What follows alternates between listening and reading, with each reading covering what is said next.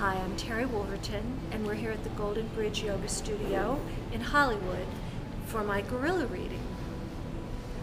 I'm going to read a piece called Nothing and Everything that is from my manuscript, Wounded World.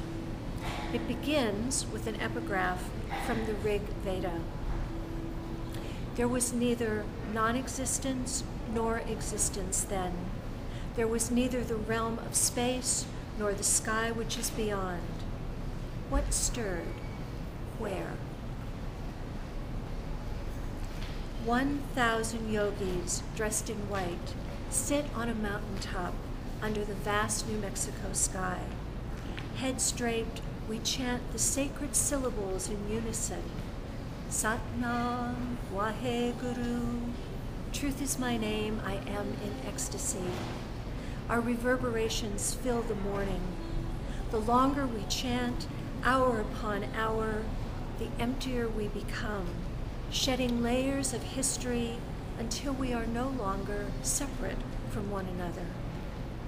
We become pure instrument, one clear channel for the mantra that pours from our collective throat. Yet this wall of sound is pierced, so easily penetrated by the song of a lone sparrow perched in the rafters who raises its voice in counterpoint. Hearing this we smile and are emptier still. At the point of zero, shunya, we contain the potential for everything. On this particular morning, I am sitting with the teenagers who are gracious enough about my interloping. They too are clad in white and turbaned, but their reverence is tempered by restlessness, by curiosity, by hormones. The boys struggle with their attention spans, with keeping their man-sized limbs contained, still in a seated posture. One girl periodically thwacks an orange pillow at the boy sitting across from her. On breaks, they scarf corn chips and Luna bars. They curl into each other's laps, unself-conscious as kittens. Two white boys attempt to devise a rap about their spiritual practice. The power of zero, the cosmic egg. Empty, one prepares to fill. This meditation is done in pairs, and like many, I have come here alone and must find someone with whom to share the day. My partner, whom I only met this morning, is a lineman from Northern California. He climbs telephone poles and cell towers in the shadow of the redwoods. His face is creased with days in the sun. His eyes are clear. Had we not been brought together under this tent to share this practice, we would never have encountered one another. We sit knee to knee in the sea of meditators, our eyes locked during the 62 minutes of chanting. His are blue. Our gaze holds steady.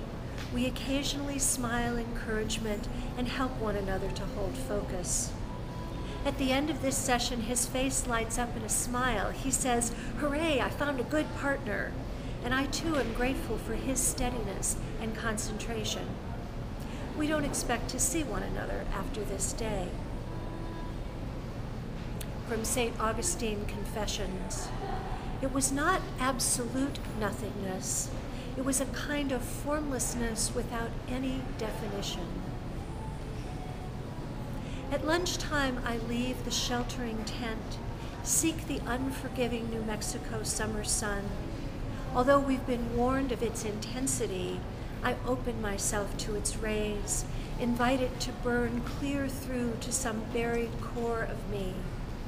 We are all here to slough unnecessary layers, identities, samsaras, to reach the infinite within.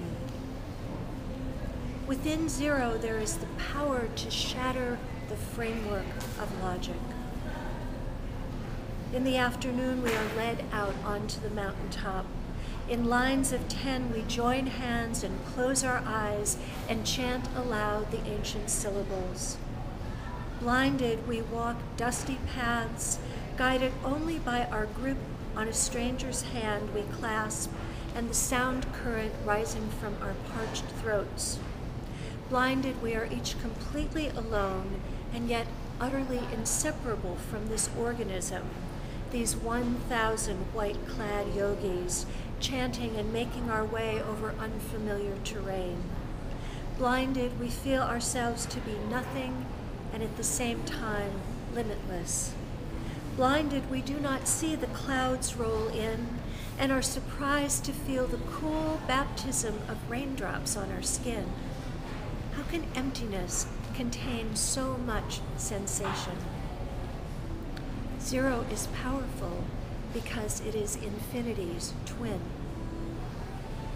Today is the day before the last day, and each of us will climb into cars or board airplanes to return to our other separate worlds. We will remember some of what we knew here, the birdsong, the sun, the splash of rain on unsuspecting skin. We will forget most of it. We will quit our jobs or find new love affairs or embark on a new practice of meditation. These things will mean nothing and everything in the scheme of our lives. We will feel full or we will feel empty, and much of the time we will forget that these states are indistinguishable. God is found within the void and the infinite.